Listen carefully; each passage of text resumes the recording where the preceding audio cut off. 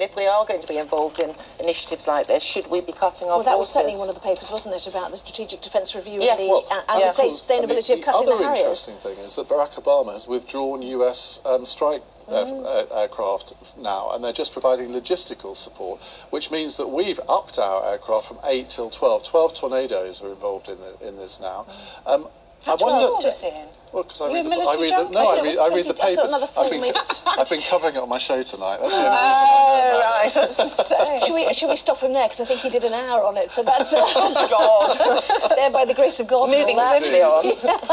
Let's move on to the Times. What they call Blackpool's secret. What is it? Yes, it's been exposed in the Times that more than 60 schoolgirls in Blackpool have been groomed for sex by men working in takeaway food outlets, which, you know, I mean, they're being exploited in return for food, alcohol and cigarettes.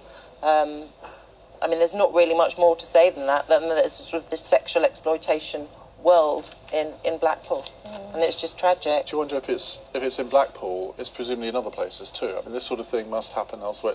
Can't just be Blackpool where it happens. And I mean, it's unusual actually to have a story like this on the front page of the Times. It's not the kind of story that they normally go for. I mean, it's difficult to know what to say on it, other than, you know, I mean, it's terrible, and it's great that it's been exposed, but, you know.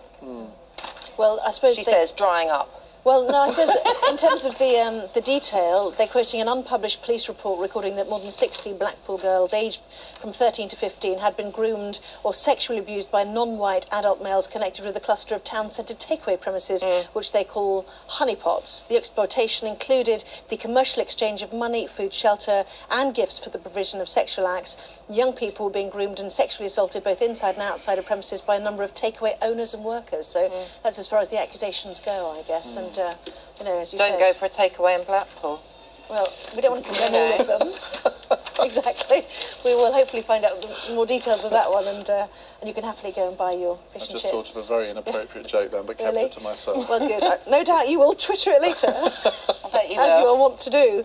Let's move on to the FT, shall we? Portugal, here we go, more money. Yeah, and this is not a joke, believe you me, because Portugal is now asking for a bailout because its economy has hit the buffers, they've got no more money left, and they're following in Greece's footsteps and Ireland's footsteps. Now, Britain has an interesting decision to take here because Portugal is actually our oldest ally. So there will be a lot of people who think, well, we should support them. But we've lent Ireland £7 billion, and a lot of people are thinking, well, if we've got £7 billion lying around, how come we're having all of these cuts? So we're going to be asked probably for a similar sum for Portugal. Do you think it'd be that much? I thought the £7 billion was extra because Ireland is a very important trading ally. Portugal is a bigger country than Ireland, and I think from the figures that I saw a couple of weeks ago when this was first mooted, it's around that mark. It may not be exactly. But there are going to be many Tory backbenchers, Bill Cash being one of them, who's already expressed his opposition. Surprise, surprise. Well, I mean, yeah, exactly. He would, wouldn't he? I mean, they're all against the EU. But it's going to be very interesting to see the reaction of sort of senior politicians on this, and to see what the government think, and indeed what the Labour Party think. I'm sort of in two minds on this, in that I mean, Portugal is a key ally of this country. If we can help, we ought to. But can we really afford to keep bailing out other countries when they encounter this sort of difficulty? We have to remember how this started, don't we? Well, it started because these countries went into the euro. Well, no, these countries bailed out their own banks, so private debt became public debt. Now we're bailing out the public debt. That's where it really stems from. It's not about Eurozone or not. Well, it kind of is about the Eurozone, because if these countries hadn't been in the euro and they we wouldn't be obliged to help them. No, not just that, but they would have been able to control their own economy, control their own interest rates. They can't do that because they're controlled by the European Central Bank. So I do think the Eurozone countries have more of a responsibility than we do, but I'm not one of those who says that we should just turn our eyes against them. OK, let's move on to the NHS, shall we? It's in the Daily Mail. Our mistake on reform of the NHS by Cameron. What exactly is he admitting was the error? It's right at the top on the right-hand side there.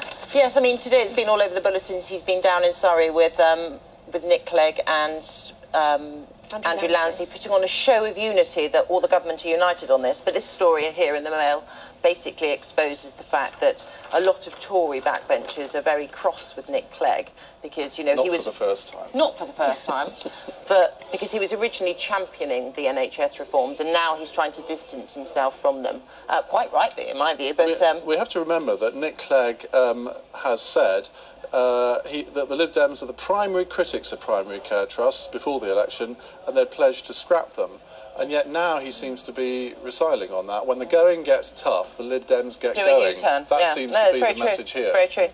Why is all the fire being aimed at Nick Clegg, though? It's Andrew Lansley who had to stand up in the Commons and say, pause, listen, endlessly, or as we heard them do today. Well, I think there's just an antipathy towards the Liberal Democrats amongst some of the Tories for portraying themselves as the brave. But the point is they're becoming the whipping boy, then, yes, aren't they? Indeed, they are. Necessarily fair in every circumstance. And it was always going to be thus in some ways, because in every government department, one of the brilliant things that the Tories managed to do in the coalition negotiations was to agree to the Liberal Democrat request to have a minister in each department. And of course, the Tories thought, excellent, because we can tie them into every single decision.